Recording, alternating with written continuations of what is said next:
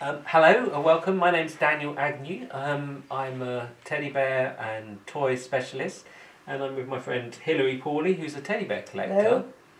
And we're going to talk about some of our toys and teddy bears today.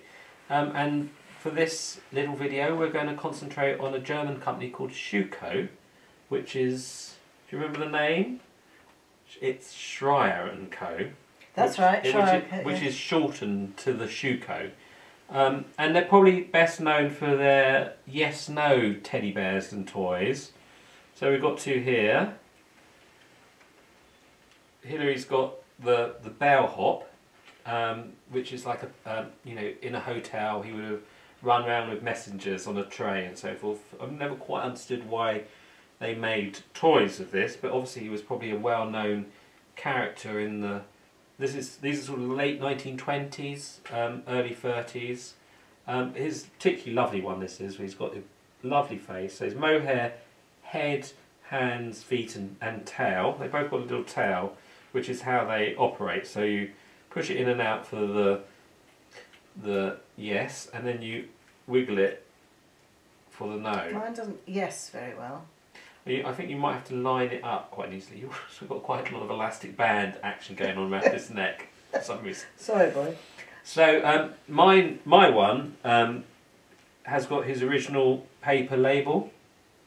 So this is the paper label Which on him. I'm very envious of. So that says Schuco, and then their trademark is a sort of little imp-like character. I'm not sure what's on the back. Oh, here we are. Oh, there we are. That's quite interesting because it's got how to work the mechanism, and it's got the DRGM business, which is a trademark of German toys. To have a card label is amazing, isn't it? After all these years, it's lovely, isn't it? It was broken here, so I have had to do a little repair on it. So mine is a duck, and my duck has glasses. For some reason. To see better. Yes, well that would be true. Well, actually he's a duckling, isn't he, really? He actually quite strangely looks like he's ready for the oven, doesn't he? Really, the shape of him. I'm sure that's not very PC. You know. So I often do little talks to school children on my toys, and these always go down well because I get them to ask him questions, and it's like, are you yellow? And he goes, yes, and no, etc. So those are Schuco. You get such hidden talents. And so you get the bears in all different sizes, and they're not always dressed. They're often just golden mohair, and they actually made that on into the 50s and 60s. And the post-war ones are called tricky bears, and they often have a red plastic label on their clothes, on their chest. So those are two of Schuco's products, but they were toy manufacturers at first, rather than bear manufacturers. So they made cars and planes and all sorts of things, often clockwork. And we've got some clockwork things here now.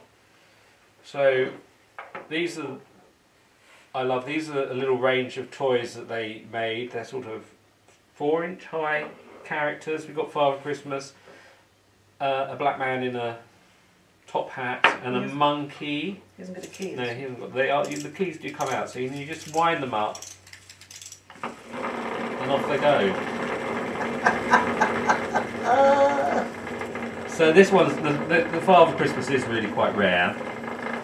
It's quite an unusual one. These are 1930s, and they're metal framed, covered in felt.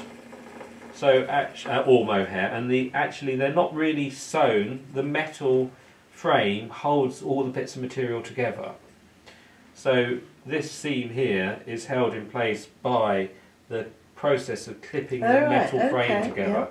And they make miniature bears, and you can often get the miniature bears which are compacts, lipsticks, all sorts of different things like that. So we have those three characters there, and then this rather lovely character is, I'm sure you'll recognise him as Charlie Chaplin, which was the biggest movie star of his time, and one of the first characters to ever have merchandise made of him. So, he was a pre-runner to all the Disney toys and the Star Wars toys. This is your first character whichever they made toys from. And his original box. Yeah, so this is the original box, and it's a little bit sad in one aspect because actually this underneath this label is a picture of him. Ah.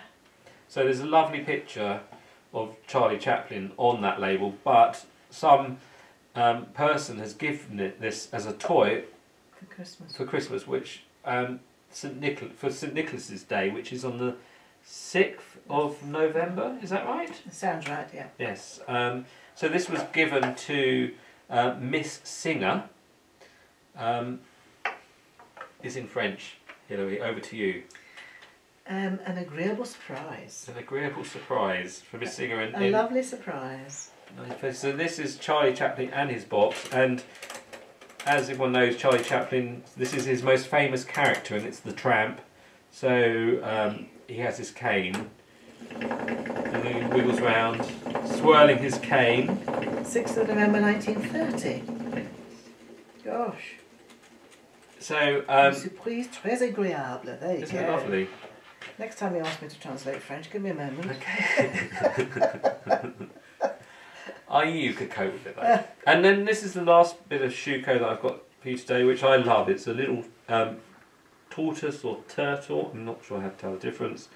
And it's actually a compact, so it's a lady's compact, so it has its mirror. And this is where the powder would sit. And so this is part of, you know, like the teddy bears we were talking about with the compacts and the lipsticks and perfume holders and stuff. There was a big craze in the 1930s for ladies' novelties to go in their handbags, and you can just imagine being at a dance and pulling out of your handbag your tortoise and powdering your nose. And also I've got at home a cat that sits up that way, and he's got his cat hat there, and you squeeze it like that, and he's perfume, and he squirts perfume out of his nose, which someone very amusingly commented on Facebook that it's like a sneezing cat, sneezing perfume at you. So this is our Schuco range, which absolutely delightful. you know, there's lots of people who just collect Schuco. You have to do a bit more than that, I did. Yes, I think so. I'm just dared, really. There we go. That wasn't the best effort. Well, I'm just a bit frightened of this. We haven't seen him do it, so let's just do him quickly. Oh, that takes some courage. I guess that my toys, if I break my toys, it doesn't matter, does it? Oh! Steady boy. Making me feel a bit dizzy. Yes.